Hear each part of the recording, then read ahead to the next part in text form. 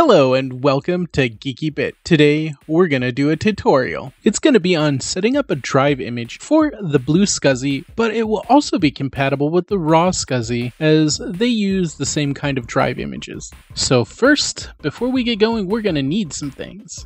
Of course, we're gonna need a BlueSCSI, and then we're also gonna need a micro SD card, and then we'll need some sort of micro SD to USB adapter. We're going to want to get a blank pre-made drive image. We do that by going over to the GitHub. As you can see here, we're going to scroll down, and once we get down here, we're going to click on this link right here, and then right here we go to where it says download. We click that, and then we're going to go save file, not open file, and then we'll click OK. Alright, now let's go ahead and go to the download folder, open up that file, open up this file, and then we go ahead and go down to the 2 GB file, and then we copy this right here. And then what we're going to do is open up another folder. This is where we're going to put it. So we'll paste it here. And then once it gets done, we will be ready to move on. As you can see, it's almost done. There we go. Now that we've done that, we want to get a bootable image for our emulator. Okay. So we want to go to this website right here, and we want to scroll down and click on this link right here. This will give us a bootable image. We click Save As, and then once it's done downloading, we're going to go to the download folder, and then we're going to copy the file, and then we're going to paste it into that directory we're working on. So we'll paste it here, and once it gets done, that's pretty much it. Of course, I will also show you how to do this on the Macintosh, but you don't need me to show you the web browser parts. Next, we are going to download an ISO that will contain all the information we need for any operating system for the Macintosh. We start by going to this website right here, and then we're going to click on ISO image, and then click the little download thing, click Save As again.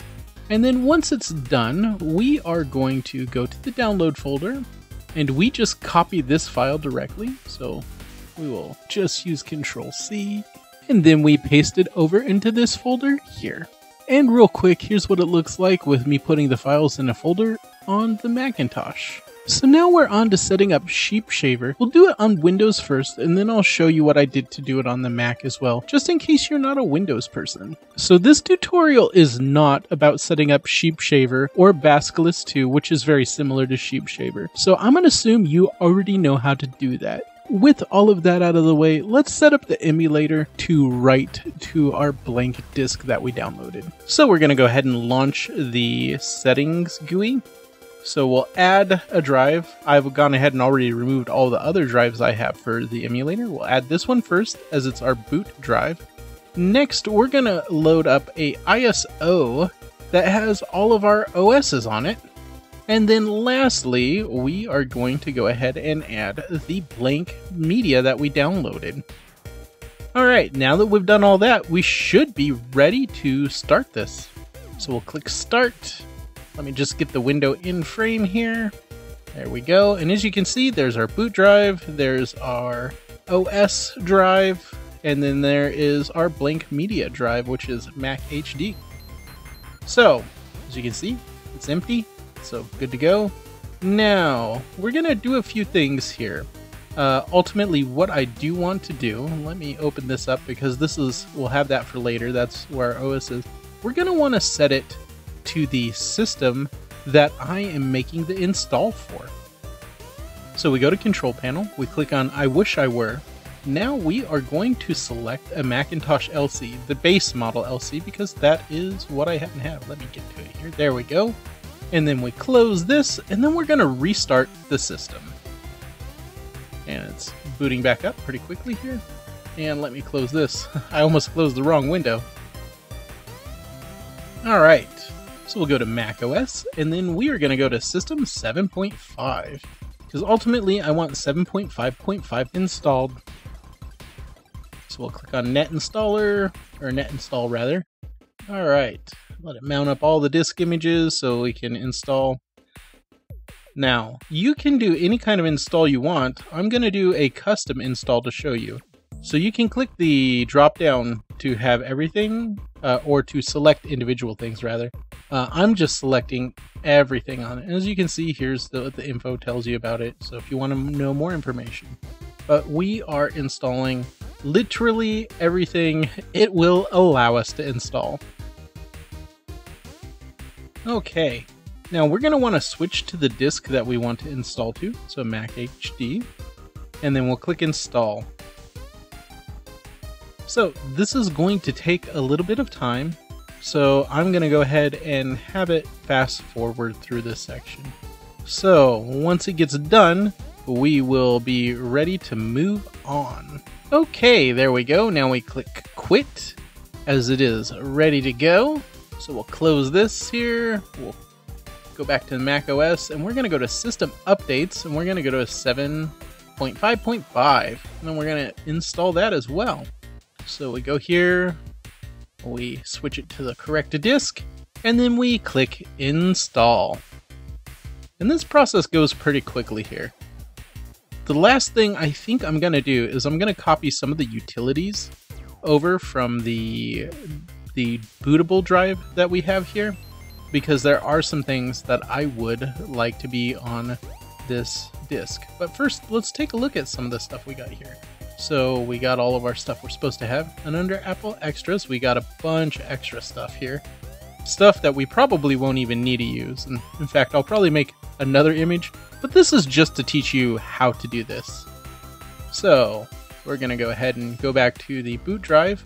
Now I want to copy these over, so some of the files and folders.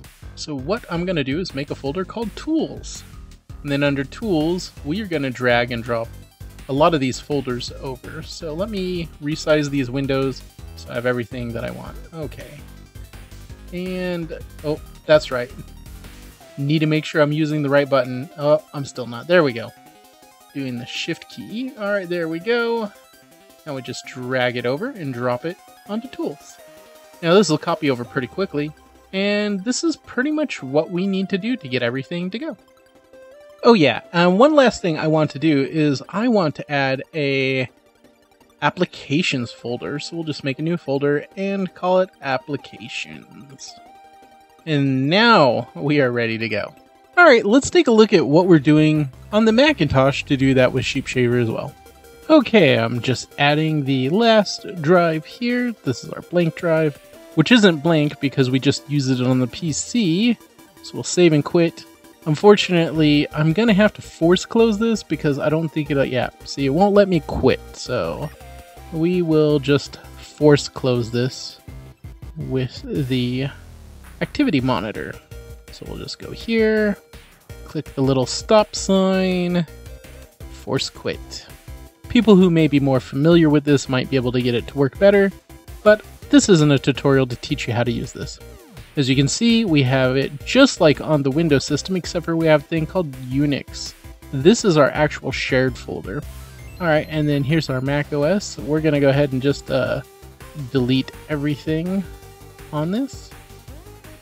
We'll highlight it all, drag it over the trash, and no! Oh, thank goodness it's still highlighted. We'll drop it in the trash. And then we will go to empty trash can. And then OK, yeah, continue, continue, continue, OK. Continue, oh my goodness, we're gonna have to do some stuff with some of the files in the trash can, just a moment here. Alright, now that it's done, let's open up the trash. This will take a moment, please bear with me. So we're gonna go ahead and jump ahead here. Okay, now that we have all of that out of the way, let's go ahead and go to Legacy Recovery. Go to Mac OS, and then we're going to install System 7.5. So we'll go to Net Installer, and then it's going to mount all the images, and this will take a while.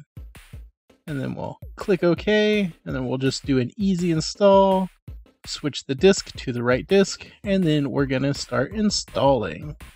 Alright, so I'm going to go ahead and we will just cut this out because we've seen this already. Okay, let me go ahead and quit this, and I think I'm going to restart the system because I want a bigger screen. It was just taking a long time to install, so I did want to restart the install. Alright, so here we go.